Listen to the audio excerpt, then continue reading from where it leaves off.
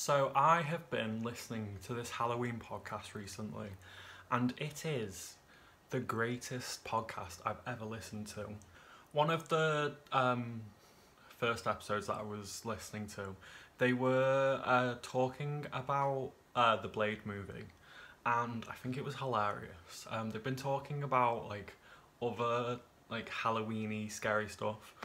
There was one episode where they reviewed Jason Takes Manhattan, and it was the most hilarious thing that I've ever listened to. So the podcast is called the Halloween Podcast. If you want to check it out, I'll put a link down below. So I'm currently hunting for Halloween decor. Just a little insight. I'm currently filming this in June. I think I'm releasing this in January or February, it depends.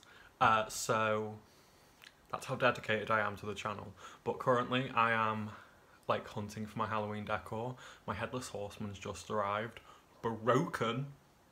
I was devastated. Genuinely distraught. I nearly killed Scott. But I held it in there.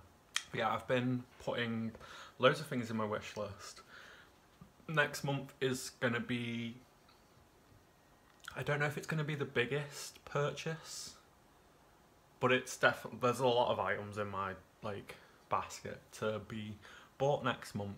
I'm kind of trying to just focus on the mantelpiece this year, and then by the time my spooky week videos come out this year in Videoland, so by the time this video comes out, the next spooky week videos will be more...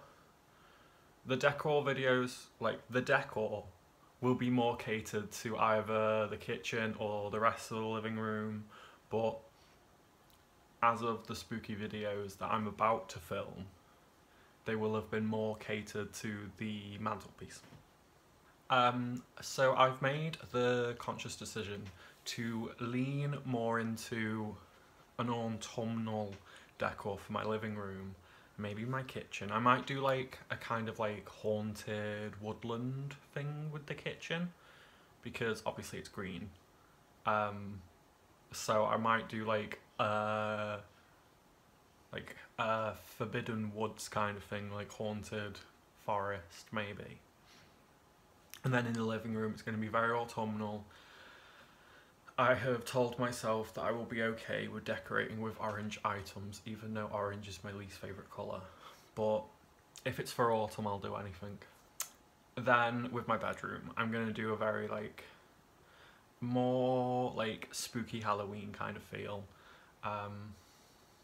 More horror movie posters, and the artwork behind me is definitely going to change. I'm going to take it down and put framed photos of a Halloween aesthetic kind of thing. Maybe some characters from all the favourite shows that I like that are Halloween themed. I'm thinking of painting my furniture as well, and I have found the most beautiful bat knobs for the dresser, and they are beautiful. Future video, future Theo, put a picture here. They're to die for. So I have been, you know when you have that craving for a Halloween movie and you can never find a big group of Halloween films? I have found out that if you click on the search button on Disney Plus, and then click on collections, and then all collections, and then you scroll down to the bottom, for the seasonal collections, they do a Halloween section. So I've been watching loads of movies and series from the Halloween collection, because I thought they only brought it out, or they allowed you to click on it around Halloween, but they don't. It's all year round. So I've been watching spooky videos.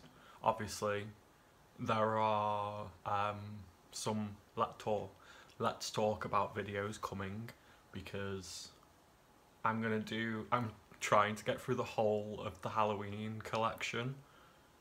So there's going to be a lot more let's talk about videos Obviously, in my last video, I spoke about, or I don't know if it was my last video, but I spoke about like Scott reacting to some spooky movies and series, so a lot more of them are going to come out. And yeah, look, it's a cat. Spook. Say hello to camera. He doesn't care.